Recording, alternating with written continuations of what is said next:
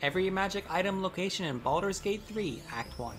This one's well known, but the first item that you can get is from Commander Zulk in the beginning tutorial. The best strategy to get this weapon is to have Shadowheart equip the spell Command before the fight, and then use it on Zod to have him drop the blade. Then you can just take it a run or use it to beat him. This item is completely missable, so if you miss it at the start of the game, you're not ever getting it. There are two magic items that you can get at the very beginning of the game at the chapel. After finding the secret sarcophagus where you get the withers, there is a chest that contains the Amulet of Lost Voices. Continuing further, you will find a sarcophagus that is heavily trapped. Inside it, you will find the Watcher's Guide. This one is hard to miss. You get it at the beginning of the game after saving the Grove from a few goblins. The Gloves of Power you can loot off of this goblin and immediately wear on your rogue or a martial fighter. And you can immediately put those gloves to use to get the next magic item, the Hellrider's Pride. If Zevlar the Tiefling gets knocked out during the altercation that follows, you can pickpocket him for the Hellrider's Pride before you talk to him to make it really easy to get them. You'll find the first trader, Arron, at the beginning of the Emerald Grove. On top of an assortment of +1 gear and at later levels +2 gear, you find a few unique magic items. He carries the Gloves of Missile Snaring, the Ring of Fleeing, the Hedge Wanderer Armor, the Rain Dancer, Spell Thief, and Dragon's Grasp. The Corellon's Grace is one of the best early monk items, and it is sold by Auntie Ethel, who is a fairly easy to miss vendor, but she will be here at the very start of the game as you enter the Emerald Grove. In the Emerald Grove, Dammon is one of the most important traders in Baldur's Gate 3. In Act 1, he carries two unique items, and both of them are very useful. The Safeguard Shield gives you +1 to all saving throws, which is just good. But the best item here, and arguably the best option that you should buy at the very beginning of the game, is the Hunting Shortbow. The Whispering Promise is a magic item that changes owners, but the original and easiest to find owner is Volo. Simply interrupt his rant in order to trade, and you'll be able to get the Whispering Promise extremely early and not have to track it down later. In the Emerald Grove up by a cliff, there's a bard. Right beside the bard, there's a chest. Once opened, you will find the Cap of Curing. The Amulet of Silvanus can be found right in the Druid's Grove near the coast. It is a convenient way to deal with Astarion's Bite, but other than that, it does not have too many uses. This is the first magic item that I always give to Gale. The Ring of Color Spray allows you to cast Color Spray once for free, and is really only good at low levels. This item can be found in the Harpy's Nest right behind the Emerald Grove. There is an imposter among the livestock in the Emerald Grove. If you vote him out in a single hit, you will find the Shapeshifter Boon Ring. This gives you the effect of a second guidance that is able to stack whenever you are using Disguise Self. Coincidentally, if you buy the deluxe version of the game, at camp you will find the Mask of the Shapeshifter. This lets you cast Shapeshift as many times as you want. It's literally pay to win. Stop, don't do that. If you do that, you're gonna miss out on loot that you get in Act 2, so leave the cow alone. So apparently some loot you only get if you play a specific class. And so far, the only example of this that I'm aware of is the Pale Oak. Now the staff itself isn't very good. It allows you to cast a vine spell, and it allows you to be immune to your own vines. The only interesting thing about this weapon is that you can only get it if you save Kaga from herself as a druid. There is only one way to get the Broodmother's revenge, by killing Kaga. Pickpocketing does not work, so if you don't want your playthrough to be ruined by Kaga's death, there are two options. First, you can investigate Kaga and do the Shadow Druid questline and then not convince her to see the error of her ways. Or, if you get rid of the goblins, Kaga will just be kind of by herself.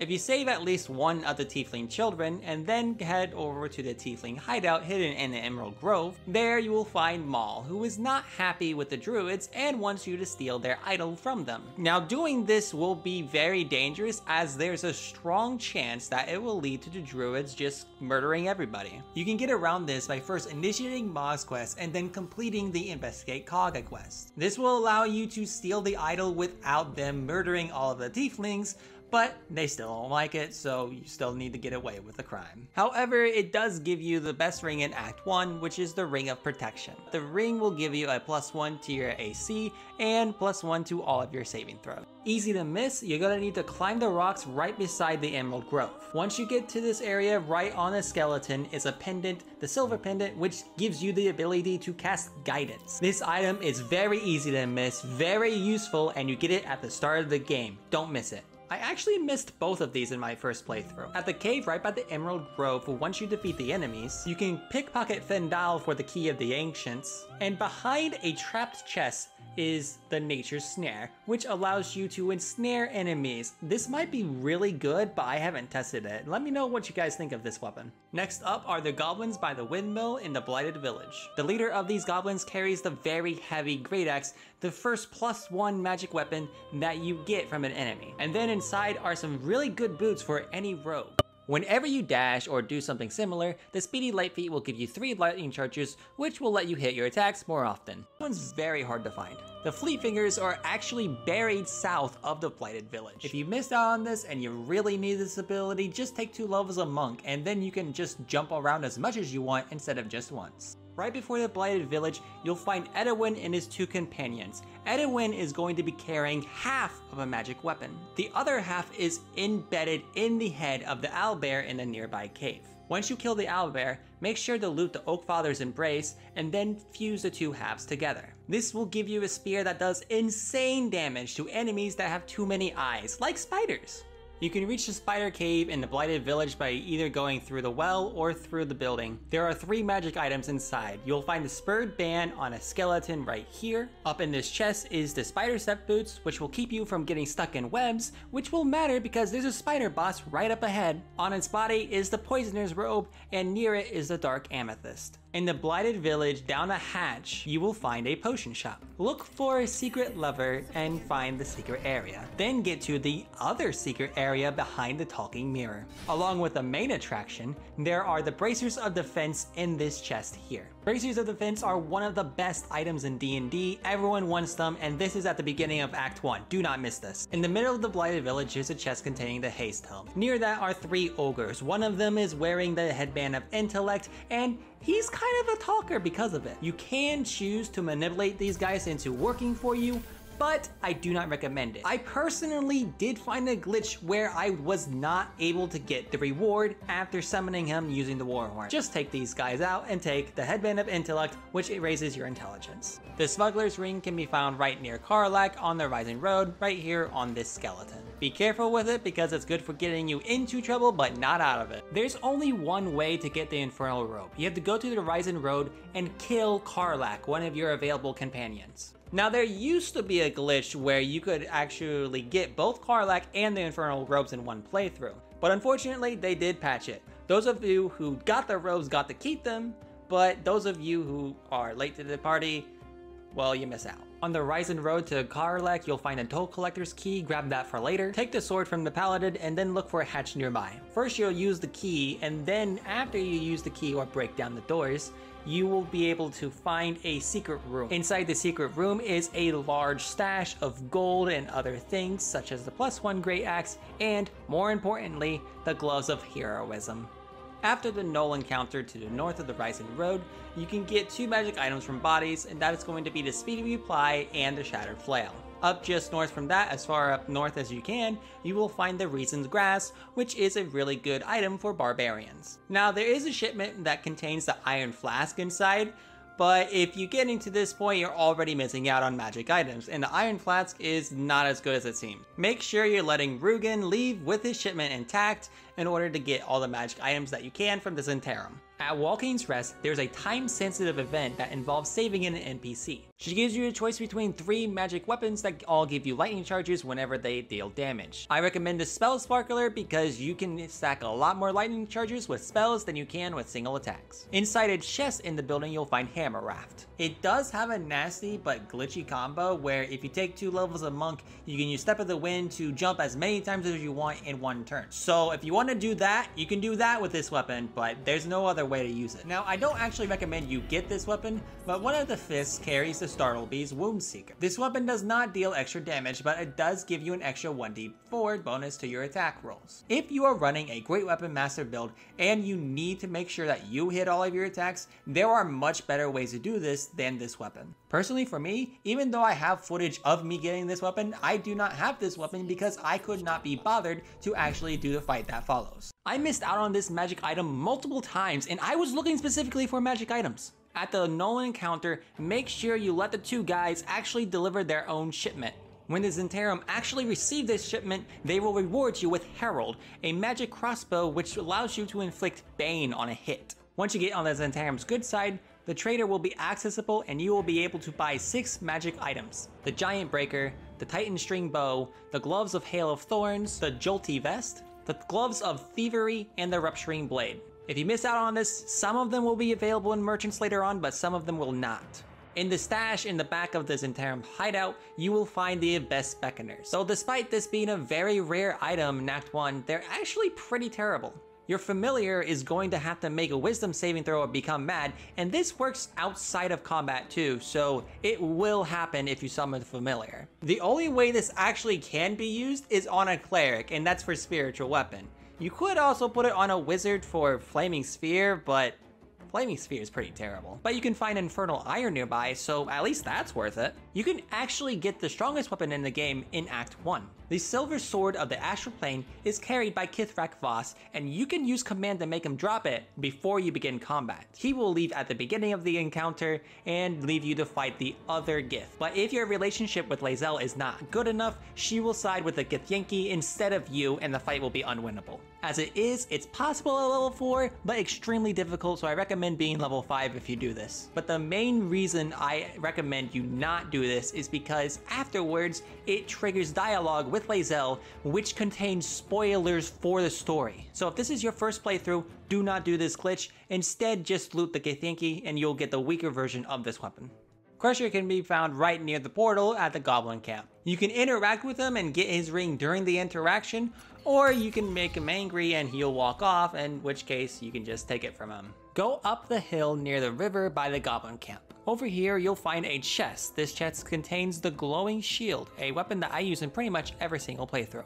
You can find Grab the Trader in the Goblin Camp outside. He sells the Swiry Shoes, the Doom Hammer, the Returning Pike, and the Gloves of Archery. And if you missed it before, he will also sell the Whispering Promise, which he stole from Volo. If you're friendly with the goblins, you'll find Roa Moonglove inside their camp. She's a trader who carries 5 really good magic items, but only in Act 1, so don't miss out on them. She carries the Blooded Greataxe, the Monster Slayer's Glaive, the Gold Wormling's Staff, the Hunter's Dagger, and the Bow of Awareness. If you miss out on these, you're probably not seeing them until Act 3, in which case they're just gonna be useless to you. I can almost guarantee you have not found this one. In the northeast of the Shattered Sanctum, on this specific skeleton, you will find the Ring of Poison Resistance. While it's not a magic item per se, I just had to include this. Before you start fighting the goblins, you can find Abderact within the Shattered Sanctum. He's going to want to hit you. A lot. And if you succeed all of your either performance or intimidation checks, you will get a permanent buff. Also, you can get the Loviatar Scourge if you trade with them during this interaction. There are 3 magic items you can find within the ward pins in the Goblin Camp. In a chest, you will find the Beastmaster's Chain. On one of the goblins, you will find the Linebreaker Boots. And on a pile of bones within the Warg Pin itself, you will find the Warg Fane, which is good against goblins. To use some of these magic items to their fullest extent, you'll need to get branded by Priestess Gut. She carries 2 such items on her person, the Absolute's Talisman and the Absolute's Warboard. In her personal quarters, you'll also find the Amulet of Misty Step, which has no such requirement. You can find the Water Sparklers in a chest right beside Menthara. And if you kill her, you can take her tadpole along with 3 magic items, but you don't have to kill her, even if you're doing a good playthrough. There used to be a glitch where you had to turn her into a sheep in order to get her into a good playthrough, but apparently it's just normal now. If you just knock her out, it's fine. In the back of the Shattered Sanctum is an undefended vault. Inside are 3 magic items, the Amulet of Saloon's Chosen, the Gloves of the Growling Underdog, and the Spring Step Boots. You can grab these before the boss fight without any issue. You can find the boss Hobgoblin towards the back of the Goblin Camp. Make sure you do everything you want to before you begin this fight, and once you do beat him, he will drop the Faithbreaker. Once you save Volo and then meet him again at your camp, he will give you the Blazer of Benevolence. But if you decide to talk to him again, he will offer to try to extract the tadpole from your eye. It's a terrible idea, it doesn't work, and you lose your eye in the process. But he does give you a better eye, which will allow you to see invisible enemies. This isn't the only time doing the dumb decision gives you the biggest reward, so feel free to be as dumb as you want.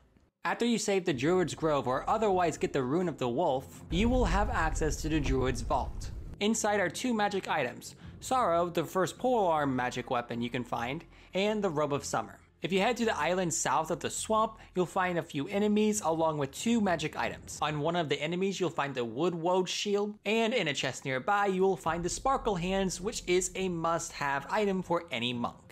You can find Gandrel right near the Riverside Tea House. He carries a pretty good crossbow, Gandrel's Aspiration, but be careful about this one, his death, or lack thereof, will have consequences in the story later on. If you find and kill the hag in Act 1, there are 5 magic items you can get and a permanent buff. Without giving spoilers, the Bitter of Divorce is a magic wand that is associated with this quest, and you can find it in the loot room right beside the Ever-Seeing Eye and the Staff of Crones. Additionally, if you kill or knock out the hag, you will get the Tarnish Charm, and if you didn't buy it earlier, the Corellion's Grace. But if you bring her down to low HP, she will try to negotiate, offering you a magic hair that gives you 1 to any of your stats for the rest of the game. Once you reach the Underdark, you'll find yourself near or at the Selûnite Outpost. Behind a locked gate, you'll find a locked chest which contains the Helmet of Smiting.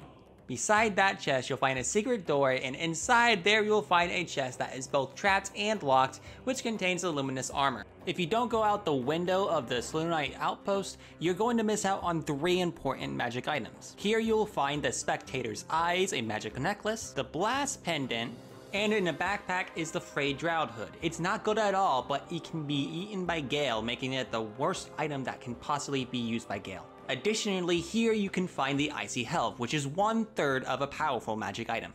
This magic item is really good for optimizing which ones you're going to give up to Gale, since you're going to be using 3 of them in Act 1, unless you speed the plot along. You can find the Amulet of the Unworthy from beating these 2 Minotaurs, and it's really close to the other terrible magic item that you should be giving to Gale.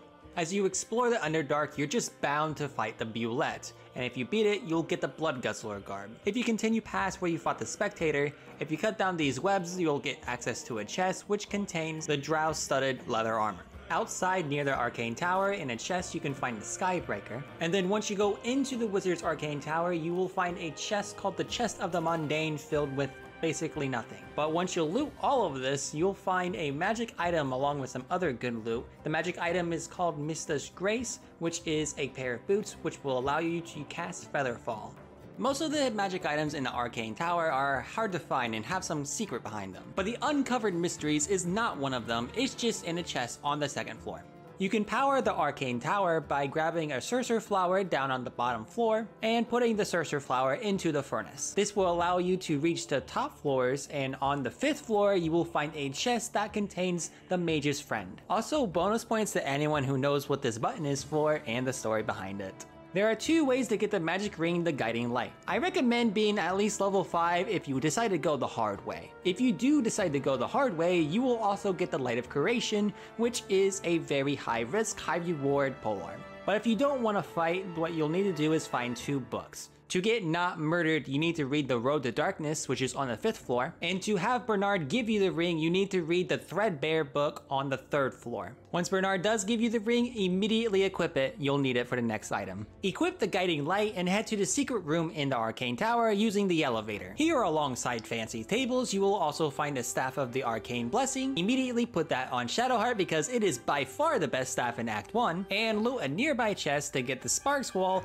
a magic ring that prevents you from being electrocuted and gives you resistance to lightning damage. This magic item is very easy to miss, but it's also not all that great. Right beside Bernard, you will find a Stool of Hill Giant Strength. If you sit in the stool, you'll be stronger, which is completely worthless. And if you break the stool, you will be able to use one of its legs as a magic item. But if you happen to have 18 strength already at the time, this item will already be outclassed by a simple +1 magic weapon. This magic item is very easy to miss. Go to the area right of the Arcane Tower and then jump over this ledge in order to get to this area right here. Also make sure to be careful about the explosive fruit here or you'll fall into the abyss. But one way or another, on this skeleton you'll find a Helm of Autonomy which will give you proficiency in wisdom saving throws. Starting at where you found the Helm of Autonomy, go down to the Festering Cove. There you will find some creatures doing a ritual. You can either kill or convince their leader in order to gain the Sickle of Boal. Boal's blessing only works if there's Kuotoa able to worship, so if you kill everyone here, this magic item's kinda useless. What's not useless is the armor that's hidden up in a chest behind them. There you will find the Slippery Chain Shirt. You can find this weapon right to the northwest of the Slunai Outpost. Once you pull this weapon out of the stone, it comes with 2 unique abilities which you can use. Shriek pretty much makes any damage that you do a tiny bit more damage, and Sing is basically like a second bless. If you're using this weapon alongside with the Staff of Arcane Blessing, you're gonna find it very difficult to miss your attacks. This trader you can find right near the entrance to the Myconid Colony. He carries the Lifebringer, the Circlet of Blasting, the Baneful, the Sunwalker's Gift, the Boots of Genial Striding, the Cinder Shoes, the Psychic Spark, and Melf's First Staff. Lots of great items here, so don't miss out. In the Myconid Colony, you will find a gnome that has been poisoned by some nearby Druagar. If you offer her an antidote, she will give you the Boots of Speed, which is part of a quest line, so hold on to that. You can have Blurg summon another traitor, and surprisingly, he does not bite. Instead, he offers 5 magic items: the Creation's Echo, the Shade Spell Circlet, the Ring of Salving, which is really good, the Boots of Stormy Clamor, which is surprisingly just as good, if not better, and the Pearl of Power Amulet, which just gives you spells back. And if you let him brew a potion for you, it won't work, but you can mug him out of his Ring of Mind Shielding afterwards. When you reach the Myconid Colony, the leader will give you a mission, but feel free to ignore it completely and just bust down the door, they do not care. Here inside, you'll find the Shadow of the Hat of Invisibility, and the Icy Metal, the second of 3 parts of a magic item. In the northwest section of the map, you will find Bibberbang, but the Explorer's Ring is actually not in that mess, it's around it up on a ledge. And while you're at it, make sure you grab the Noble Stock, which can be used to give someone back their memories. The last trader in the Myconid Colony is an herbalist who gives you a quest in order to find her husband. Upon her husband's return, you will receive the Gloves of Uninhibited Kushido.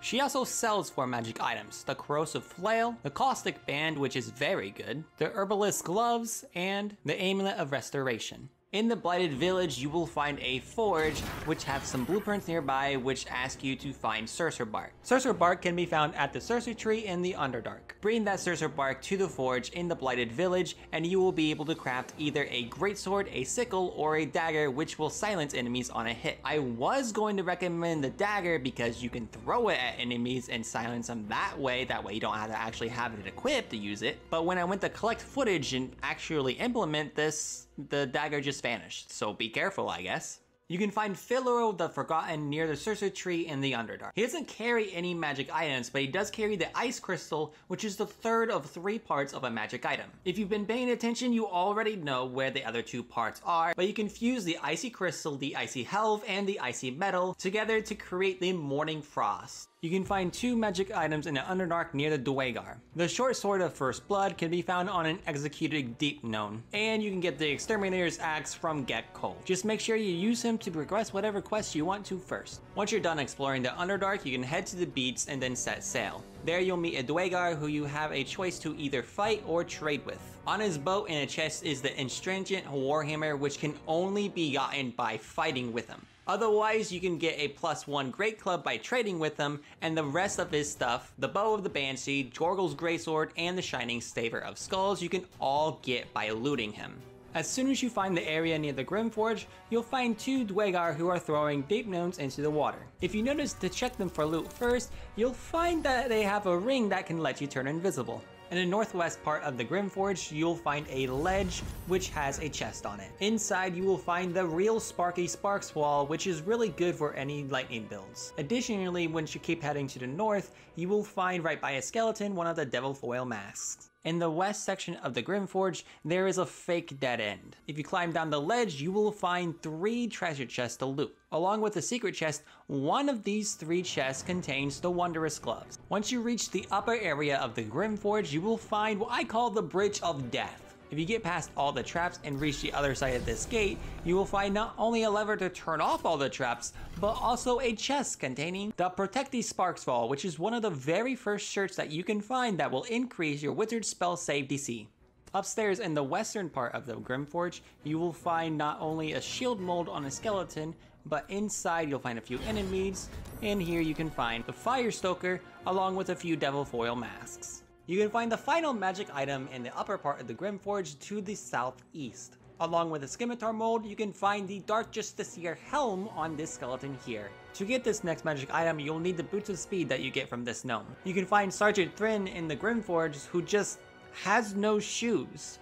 As funny as it is to just leave her barefoot, you can give her the Boots of Speed back and she will give you one of 2 magic items. The Armor of Uninhibited Kushigo is good for monks, and the Bracing Band is really good for shoving builds. Sooner or later in the Grimforge, you're going to want to save near and commence the ensuing bloodbath. I recommend siding with the Dwegar first for an easier fight, and then betraying them later for all of the loot. After everything is said and done, Near drops 1000 gold, Distortive Screams, and the Disintegrating Night Walkers. Meanwhile, Sergeant Thrin will drop the Ring of Absolute Force, and you can get your Boots of Speed back from her. Once you kill the Dwegar, you can get the Cap of Wrath and the Deep Delver. Once you reach the Grimforge, you can take a quick detour and you'll find a lava-infested area with a magma elemental patrolling. Here you'll find a chest that contains the Sentient Amulet. It's got a hard lock, so you might need to bring it to camp for Astarion to pick it, and looting it will start a questline that will last until Act 3. There are 2 mithril ores that you can use to make adamantine items. Make sure you bring the 2 molds that you want to use and then head over to the adamantine forge. Before you're able to get the first item, you're gonna have to fight a golem, and beating him will give you the Grimskull Helm. The armors will reduce damage alongside with stopping crits from happening, and the weapons will ignore damage resistances that occur. These weapons are one of the few that ignore magical resistance, and there are plenty of enemies that do have that. Once you're done with all the time-sensitive events in Act 1, you can pass through the mountain pass and get to the final area in Act 1. Here you will find Lady Esther, a trader who specializes in gear for monks. She carries the Graceful Cloth, the Gloves of Cinder and Sizzle, the best item in Act 1, the Periapt of Wound Closure, a unique +1 pickaxe, the Boots of Elemental Momentum, the Gloves of Baneful Striking, and the Winter's Clutches, which is really good on a monk if you also have Morning Frost. There are 4 magic ceremonial weapons that you can find at the Rosimorn Monastery. The Warhammer is on the roof in the Giant Eagle's Nest. The mace is carried by one of the kobolds on the bottom floor. The battle axe is guarded by a Guardian of Fate spell on the top floor. And on the same floor nearby, you can find a ceremonial longsword. As for how to actually perform the ceremony, I'll let you figure it out, but the rewards are worth it. So this one actually requires you to backtrack a bit. Once you've defeated Near in the Grimforge, head on back to the Myconid colony and bring them his head. The Envoy's Amulet allows you to add +2 to a persuasion roll once per long rest. For best value, put this on one of your allies and just forget about it, and it'll come up when it comes up. The only other magic item outside in the Rosimorn Monastery is the Holy Lance Helm. You find it in a chest in the east side of the map. In the Githyanki Tresh, you can find a trader who is surrounded by only a few guards. You can use Feign Death to pickpocket her items. She carries the Gloves of Dexterity, the Knife of the Undermountain King, the Daredevil Gloves, the Vital Conduit Boots, the Defender Flail, Laurenthian's Wrath, one of the best weapons in Act 1, the Unseen Menace, and the Witchbreaker is the last magic item that she sells. However, killing her will give you the Amulet of Branding, which is one of the strongest amulets, especially for a character like Lae'zel. Other than the trader, there are 2 Githyanki near the true entrances that carry magic items. Near the back entrance, one of the guards carries the Crossbow of Arcane Force, and the leaders of the guards at the front entrance carries the Ring of Arcane Synergy. Compared to the other Githyanki that are around, the front guards are actually one of the tougher fights, so be wary of that. Strangely enough, once you defeat the boss at the Githyanki Kresh, there are actually a lot of hidden magic items in the area. From the Bloodbath, you get the Diadem of Arcane Synergy, the Circlet of Psionic Revenge, and the 2 elegant chests in the area you'll get the Strange Conduit Ring and the Gloves of Belligerent Skies. Just laying around, you'll find the Skin Burster, which does exactly the opposite of what the name implies. Defensively, it's the best weapon you'll find. And in 2 easy to miss so-called display cases, you'll find the Hoarfrost boots, and in the other wing, the Necklace of Elemental Augmentation. And finally, there is but one magic item in Act 1. But don't head there too quickly, otherwise Lae'zel's going to get mad at you. Make sure you do the main quest stuff and then head through the secret door. And because I know you've been following along, you've probably already completed the ceremonial weapon puzzle, and now you can simply put in the token and retrieve the Blood of Lathander. This mace is the only legendary weapon in Act 1, and it is one of the best weapons for Act 2. Oh, and collect the Soulbreaker Greatsword on your way out of the